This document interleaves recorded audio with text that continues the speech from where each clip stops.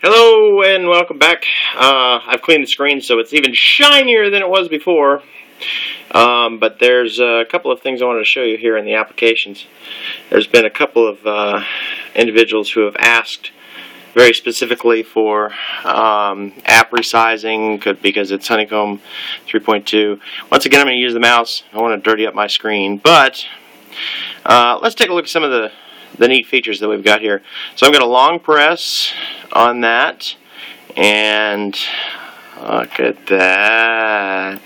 Somebody asked for this in the thread, so I figured might as well throw it out there. Let's see what we got here.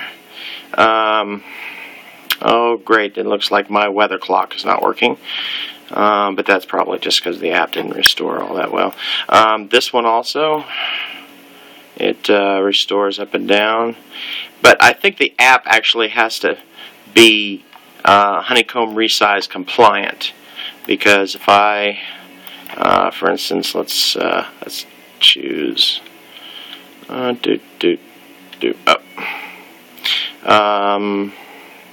let's go back to this app or this widget here. See, it doesn't give me a choice to resize, so that's all well and good.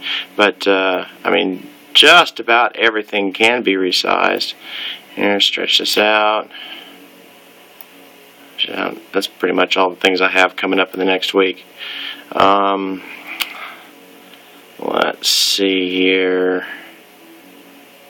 There's an apps, and let's find something amusing. Something that I found really neat was the gallery. Hey, there's the phone with the camera.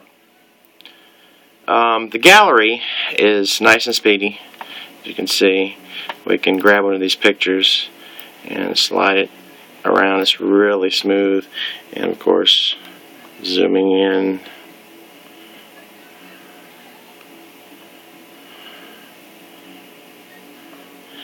That's just yummy.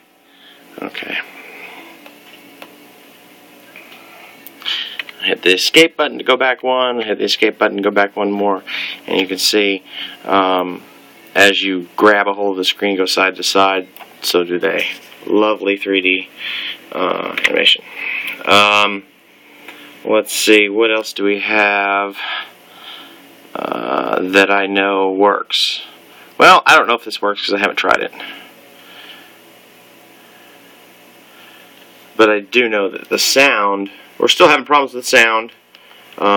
It seems like that the audio outs are switched from the headset to the speakers and vice versa. It's really loud on the headset, really quiet on the speakers. It looks like Guns of Glory is not going to work. Well, it says it's not responding, so let's do a wait and see if it actually does respond. Ooh.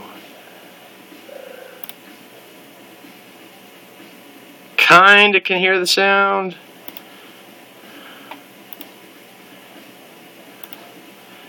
Nice and quick. Let's take a look at some of the graphics here. Oh, it says it's ready to play.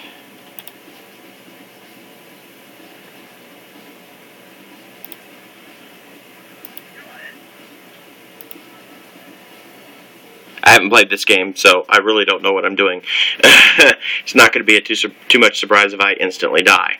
So what I'm going to do is I'm going to do an escape. Set escape here, down here in the button, and we'll do escape. Can we hit X? Close the game. Here's escape down here, escape down here, escape down here, and one more escape. Takes us back to the desktop. Or actually the app list, it looks like.